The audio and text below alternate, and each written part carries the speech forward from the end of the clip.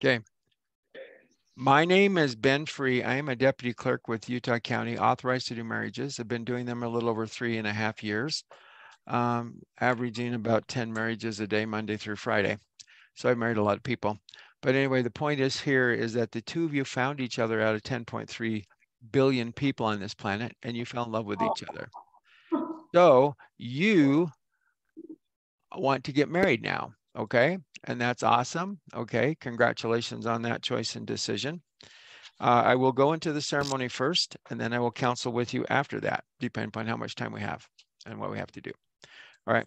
So to start off with, she, which one's she? Yours, who's she? You're she. Okay. Shi Shang Tan and Yong Hu. Okay. Okay. So Shi Shan Tang, do you take Yong Hu to be your legally and lawfully wedded? No, wrong names. Sorry, it's Katelyn and Ross. Oh, I'm sorry. I'm sorry. I took one page too many off. Okay, so let's try. I'm going, these names aren't matching up here. So John Ross McLaughlin and Katelyn Cecilia Prepuk. Okay. Okay, that's better. That sounds better. Thank you, Dad, for correcting me. Okay, so John Ross McLaughlin, do you take Katelyn Cecilia Prepuk to be your legally and lawfully wedded wife, to cleave unto her as she cleaves unto you, to help her be your best as she helps you to be your best, to obey her as she obeys you? That's two-way street. Through sickness, health, rich, poor, fat, thin, COVID-22, call it like it is, wars, riots, natural disasters, ups, downs, ins, outs, holidays, celebrations, jubilations, family, friends, nature, until death do you depart. I do. Perfect. Okay. Do you have a ring to put on her finger today? Well, not with us, no. Okay, that's fine. Do you have any vows or promises to tell her today? Not for today. Well, just tell her you love her. I mean, you're getting married to her today, so you better tell her you love her.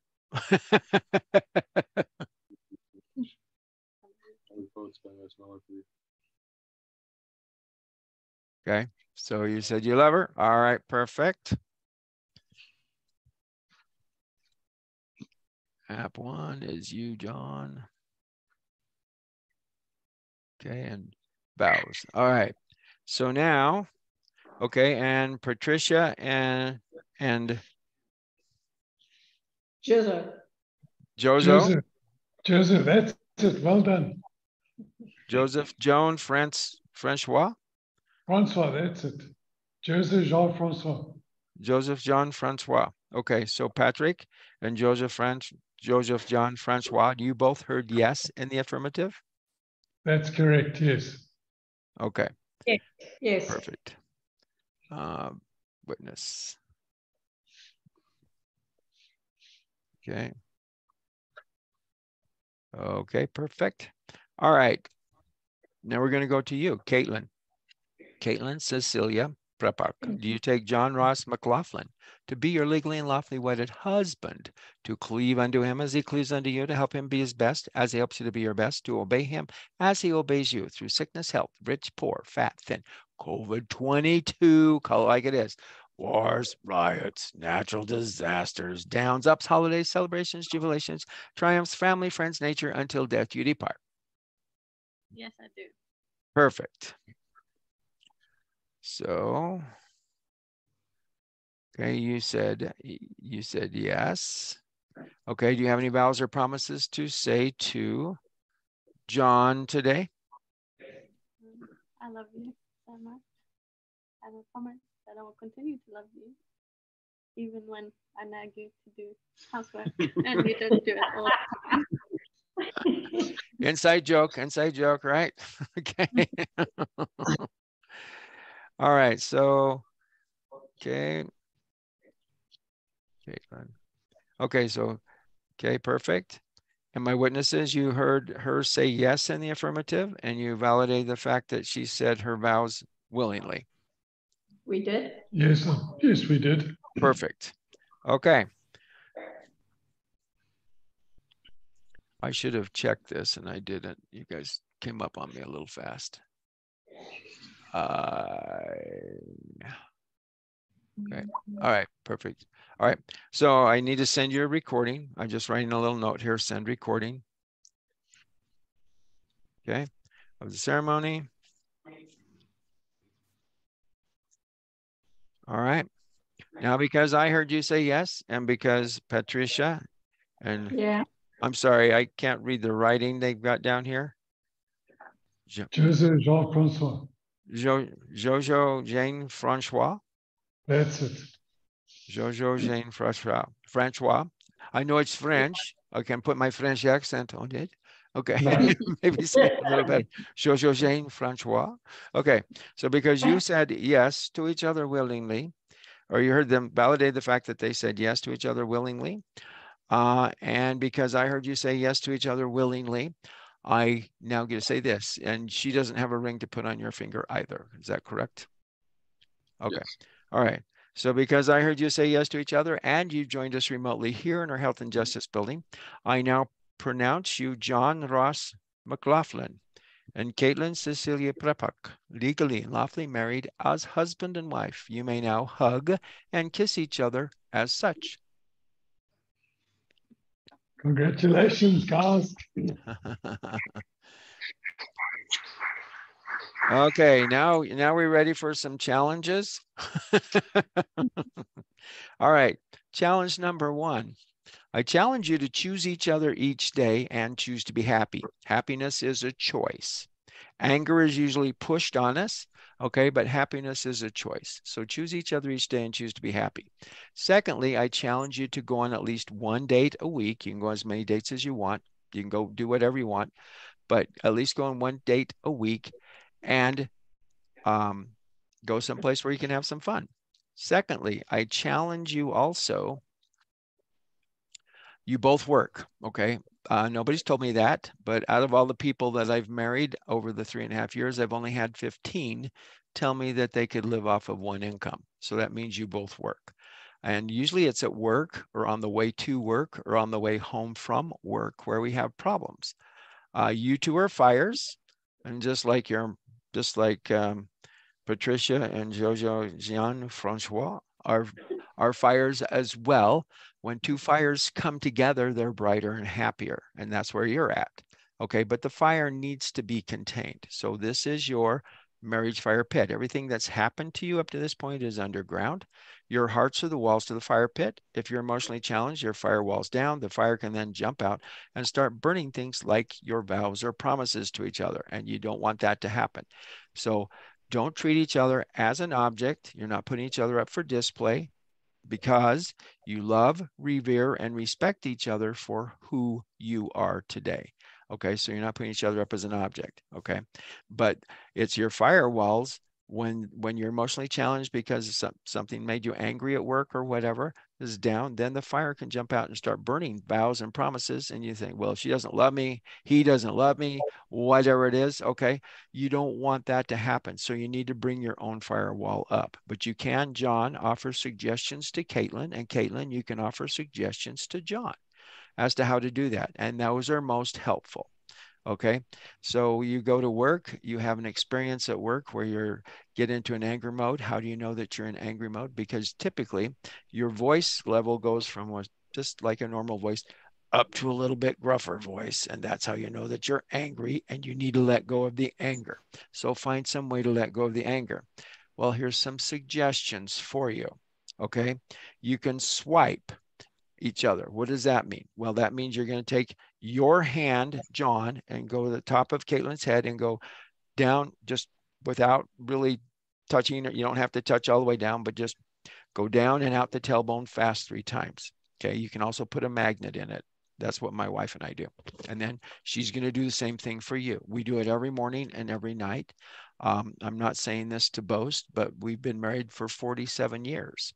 Okay, so I think that has something to do with it. But there's other things you can do. You can meditate. I think meditation's a little slow for getting rid of anger. Exercise is a good way to do it. I'm not talking about going to a gym and pumping weights or bicycling with your feet. No, I am talking about going to a green space. Okay.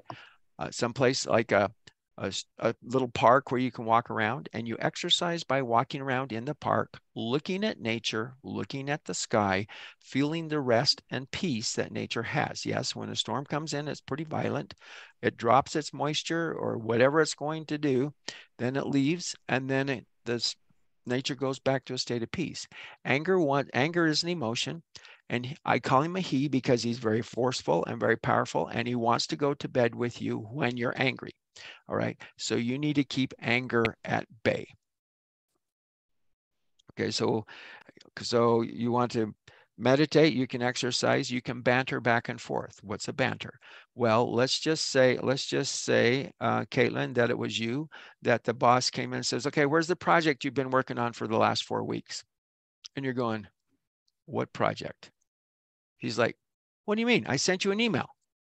I didn't see an email. So he comes over to your computer, he starts taking over, says, okay, go to your emails. Okay, let's go to received emails. And he looks down, he doesn't see it there. He says, you deleted it. What did you do with it? So he's making it worse and worse and worse and worse because he's a guy, he thinks, if he thought about it for 4 weeks, he thinks it's done, and it's not. And ultimately, he goes back to his desk, his computer, and he looks to see if he sent you the email, and he did not. So he resends the email. He looks up his files, resends the email to you and says, we need to have this done tomorrow. I need to have you stay late tonight. Even if you have to stay till 12 or 12:30 tonight, I need to have you do that. Okay. Make arrangements so you can do that. And then I need you back early in the morning at 7 o'clock. Okay. And so you're just like, oh, that's not what I wanted to do for sure. Okay. But it makes you angry because, and he's not going to admit that he made a mistake. As guys, if we think about something too long, we feel like we've already done it, and we haven't. Okay. So that's the problem. Okay. So yeah. So anyway, he sends that to you. You work on it. You come back in the morning. You have to let John know what time you're going to be coming home, so he doesn't worry about you, because he's going to check in with you to make sure you arrive safely, and he may decide to escort you from wherever you're getting off at. If you have your own car, you'll be getting off out of your driveway, but he may escort you in the house or whatever, so that he knows that you're safe, because that's important. Okay, so he's worried about you. And if you have a little bump in your day where something happens, sometimes you can send a heart and then the word hug. Okay, heart, hug, which means you need a hug. And so you're going to send her back a heart, hug, heart. And that means you got the message and you're sending her back a hug. Okay, then you know you're thinking about each other. And sometimes that's just enough to plateau it off so that you're not going on a spike of anger. Okay, but anger wants to come home to bed with you. Anger is just an emotion. I call him a he because he's very forceful and very powerful, and that's what he thrives on. So you need to get rid of him. So that's why you were bantering back and forth. So for every negative thing that she says, you're saying 2 positives. Okay. And it works the other way too. If he's saying a negative thing, you're saying 2 positives. Okay. And that helps each of you to know what you really think of each other and how you respect each other and revere each other and help each other. Okay. You can also tap by saying, even though they said this about me, I know that this is not true, and this is what I believe. And you tap at your points where it affects your body, and your bachelor buttons down here. Okay. That's tapping. And tapping works too for some people. Myself, my wife and I, we do the swiping thing. Okay. But you can also do yoga exercises. Sometimes you get a trapped emotion in a joint. Okay. And it hurts a lot. So you can use yoga exercises to break that free and let it go. So anger is not staying with you. Okay. So exercise. Okay. You're going on a date at least once a week. I also challenge you, John, to take Katelyn out someplace where you would like to go on a date. Okay. Even if that is a game and you're sitting in the bleacher seats watching the game from up above and you're freezing your little tushies off, okay, because it's cold outside. You can explain to her why you like that, and it will help her to understand your heart better. Okay. Same with you, Katelyn. You take John someplace where you would like to go, even if that's a dress shop. Okay, because you go to the dress shop, you can go in, you pick out a dress, you try it on for him, you come out, and he can say, whatever he wants to say. So let's just say he says, oh, that doesn't flatter you. Okay. So next, try again. So you go pick a different style. Okay. You come out, he goes, oh, I like that a lot better. That's a lot better than the last one. Okay. And then you try, and you said, okay, I'm going to go for gusto. You're thinking to yourself, I'm going to go for gusto here. So I'm going to try another dress. So you're trying the third dress, you come out, he goes, whoa, you look amazing. Other than I don't like the color of the dress, but you look amazing. Let's see if we can find it in a different color. Okay. Now you have something that you're going to look wonderful and amazing in every time you wear that dress. Okay. And so that's what you want to hear. You don't want to hear like, yeah, that's so. Yeah. So you want to hear positive stuff. You want to know that you're beautiful and that he loves you for not just your looks, but also for your brain and your intellect and for your organization skills and for your motherly advice, okay? Because you can counsel with him. You offer suggestions to him, he offers suggestions to you. All right. So that's my suggestion. Take it someplace where you like to go and do that. And if it's a Miter D restaurant, go there. Enjoy the food. And you have to have a schedule. You have to pay for it like or schedule it like 3 or 4 months in advance to get to some of these Miter D restaurants because they're booked up till then. Okay. But you also know there's a live play going on. You want to go to the play too. So you make it a play, dinner, date, and you get out and you have a full moon shining brightly down on you. Couldn't it be a better night? Okay. And you might be a little chilly, but you're walking arm in arm and you're headed home. Okay. So that could be a wonderful date. But you probably didn't think about the moon part, but you know, that could happen. Or there could be no moon. Okay. Where's our moon? It's not here because it's a new moon. All right. Anyway, so anyway, choose each other, choose to be happy and help each other. You're not an object. Okay. You're not a project. Okay. John, you can't fix Katelyn. Katelyn can't fix John, but you can offer suggestions. And lastly, you're not a task. So don't put tasks together. I challenge you not to go on a task date. That's where you have like 6 places to go, Katelyn. And John, you have 5 places to go. And you say, hey, let's just go together and we'll just go around. And I've done that once or twice, and it's always just frustrating. You're hungry, you're tired. You don't get to go every place. Some of the stores close before you can get there. You don't get to make your choices exactly the way you want to do that. Okay, and so that's important. So don't make it a task date. Try to work your tasks in your normal day. You have a lunch hour. Sometimes it's close. This places are close enough. You can go at least to 1 or 2 of those every day, plus have your lunch and come back to work, and you can get your task taken care of that way. But you don't want to frustrate each other. You don't want to do anything like that. So help each other to be your best. All right. Yeah.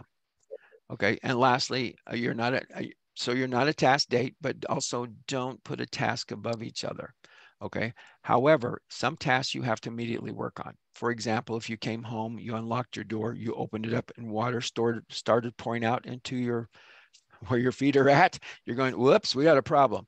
Unbeknownst to you, they turned the water off to the building and then they worked on a repair and then they turned the water back on. When they did that, it blew the water line off of the toilet and it's flooding the floor and going everywhere. Okay. So you have to turn it off. That's an immediate turn it off now. Okay. Or you walk in, you undo the door and you open it up and smoke starts coming out of your apartment or your house or whatever it is. Okay.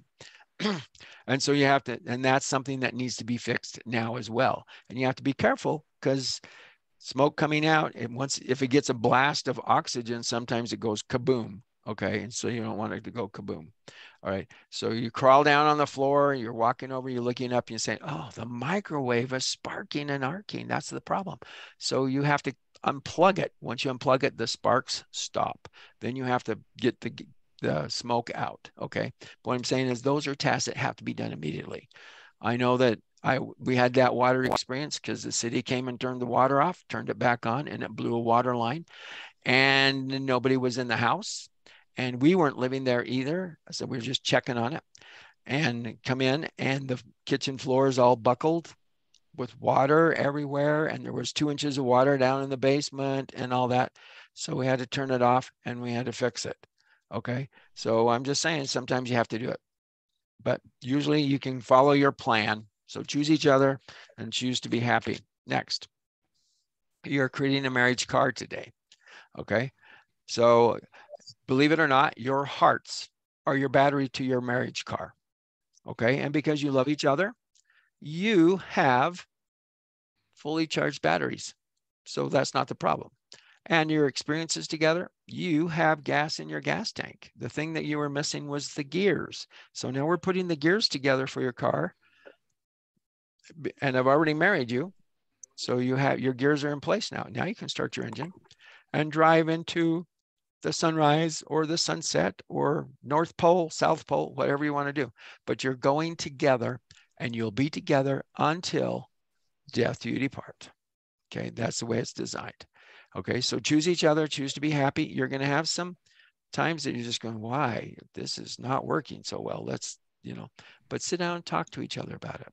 Find out each other's feelings, listen to each other, compliment each other, choose each other, and you can have an amazing life. So congratulations.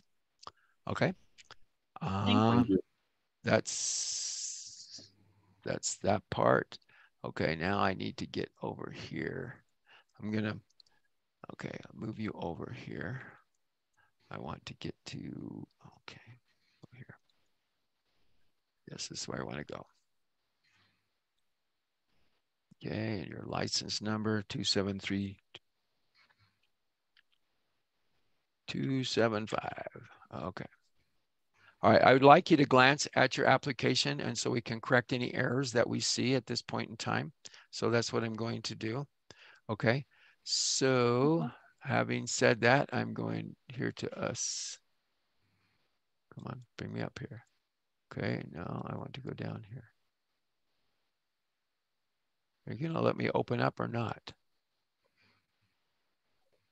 You're not going to let me open up. Come on, I want to look at this. I want to share screen.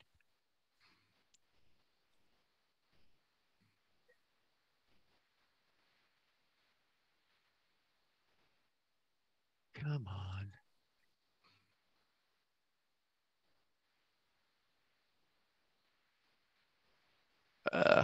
Keep going. This meeting is being recorded. Yes, it is. And yes, we are. I'm sorry, I can't get to your application to show you your application. I wanted to share my screen with you, and usually it's at the bottom of this with Zoom, and it's not cooperating with me. All right, so I'm sorry, we'll just have to end this. I can read it to you, but that's not the same as you physically looking at it. Okay. That's all right. So John Ross McLaughlin, John Ross McLaughlin, Liz, your signature, and you don't have a social security number because you're not from the United States. Is that correct? Okay, and your birthday is July 21, 2003. Yes. Okay, and the state of birth was Lyon, France. Hence the French way. Okay, and you're 19. Okay, you're old enough to get married. All right, this is your first marriage. Your phone number, not that that'll do us any good because we can't call across countries. Okay, 230 591 53890. Yes. Okay, and your email is John RM8408460 at staroyo.com. Yes, please, yes. STAROYO. Okay. All right. And your address, 36 Rue de la Carrière, Montcalm, Calme. Okay. And Tamarin, Black River Province, and zip 2050. And country is Mauritius. Okay. And then this is your father's John Michael McLaughlin. Okay. And your state of birth is Rutherglen in Scotland. Okay. Mother is Leslie Ann Adamson, and her state of birth is Circaldy, Scotland. Okay.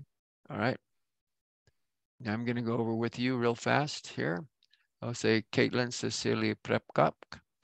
Your surname is Prepcott, Katelyn Cecilia Prepcott. Okay, no social. 7/24/2001. Yes. Birthday. State, Gauteng. Yes. South Africa. Yes. Okay, 21. You're female, white. First marriage. Phone number 230 581 976 70. Yes. Sounds good. Okay. Katelyn Katelyn CP 8793 at staroyo.com. Sorry, I'm trying to figure this out. Okay. All right. Perfect. And your address is the same, 36 Rue de la Carrière, Montcalm in Tarman. Black River is your state of Providence. So you're not together yet. Okay. You have different addresses. In Martis, and the zip code there is 2050.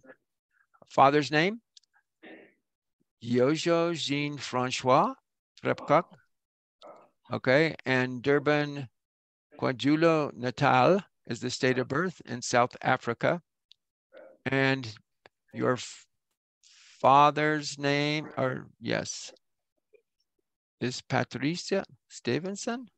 No, I'm sorry, this is your mother. Patricia Stevenson, that's your mother's name, sorry. And Peter Maritzburg, KwaZulu-Natal, South Africa. Yes. Okay, sounds good. All right, perfect. Thank you for going over that. No problem. Thank you. Okay, so the rest of the story is we will finalize your license probably tomorrow or Friday at the latest. You will receive certified email copies first. When you get those copies, you're going to check them over again to make sure everything is correct. Sometimes we have had a computer bug. Sometimes it just shows up. It hasn't showed up for a long, long time, but it sometimes switches numbers around. So your birthday, might switch your date or your year number around and make you a lot older than you really are or something. So we want you to check it. Any mistakes, we want you to email us back at marriage@utahcounty.gov. Reference your license number, 273-832, and then we will look it up and we will fix it. Okay. Because that's not your fault. Okay. It's not going to cost you anything more. And then we will send you out, when we know everything is correct, we will send you out a certified paper copy. It is embossed. I suggest you put it someplace where it's not seen by the sun, but you know where it is because you know where to look. If you had to do a grab and go, if you didn't have any pets, or if you don't have any children, take the license with you. You can always replace the license, but you might not be able to replace the pet, or you might not be able to, and we know you can't replace the children. So let the license burn. You can just get another one. That's okay. So just make sure you get your priorities right. Okay. All right. Congratulations. Make it a wonderful life. Thank you very much. Thank you, everybody. And thank you for your Okay. patience. Thank you. Thank you. You're welcome. All right. Have a good day. Bye now. Yes, you make it a Bye. good day as well.